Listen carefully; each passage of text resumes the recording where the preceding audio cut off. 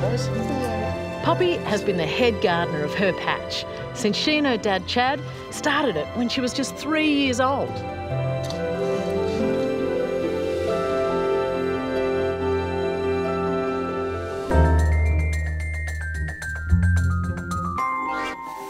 Show me what you've got in your garden, Poppy. What do you want to show me? The pumpkins.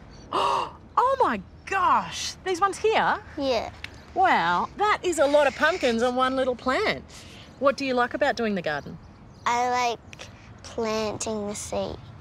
What are some of your favourite things in here? Which ones are your favourites to grow? Tomatoes. Why? Because they're juicy. And how many different tomatoes have you got in there? Tiger tomatoes, red and yellow. One for Poppy. There you go. Yumbo.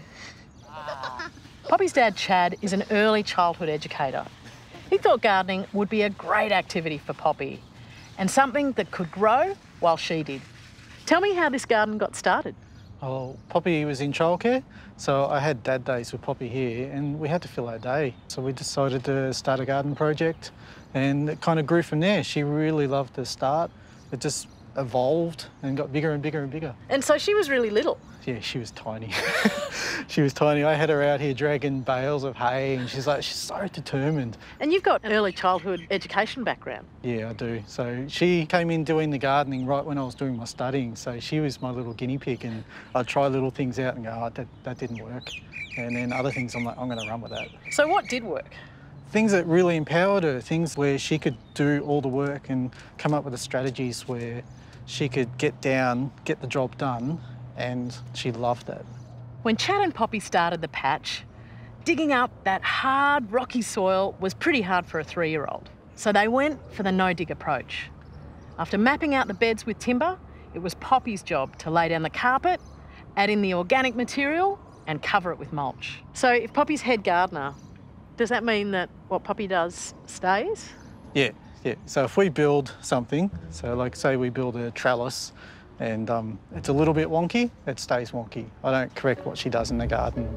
As much as anything, you know, of course there's all that great learning and all of those opportunities, but it's really fun and it is making her really proud of what she's done. It must just be really nice to spend this time together. Yeah, we have some awesome moments. We have a lot of fun out here. I'm sure people walking by and the neighbours have a bit of a cackle at us, you know, dancing and flossing and singing while we garden.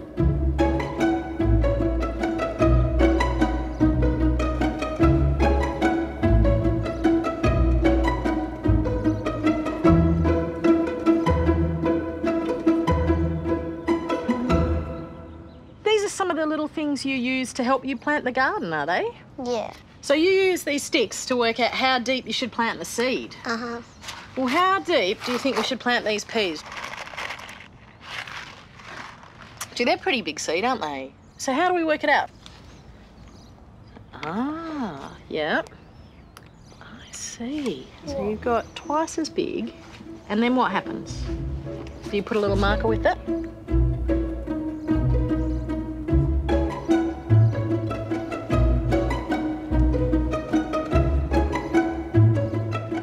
So that shows you how deep you need to put the seed. Yeah.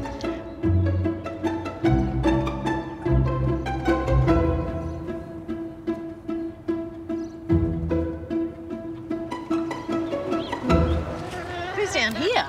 The chickens. Oh, the girls. Do they lay lots of eggs? Yeah. What are their names? Daisy, Flowers and Princess Leia. Should we have a look and see if there's any eggs? Come on, you show me.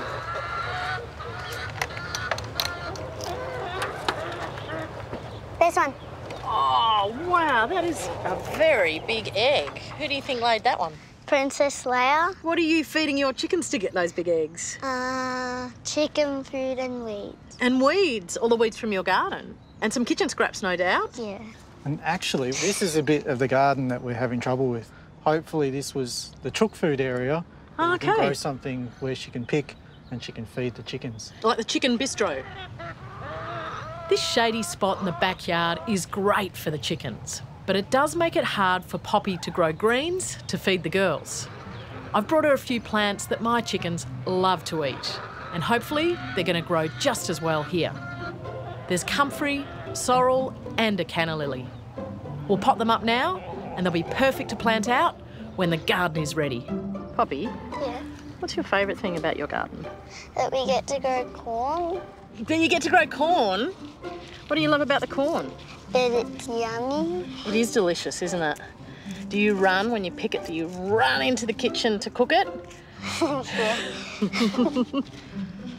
What are you going to do with your garden next? We're going to grow sunflowers. Are you?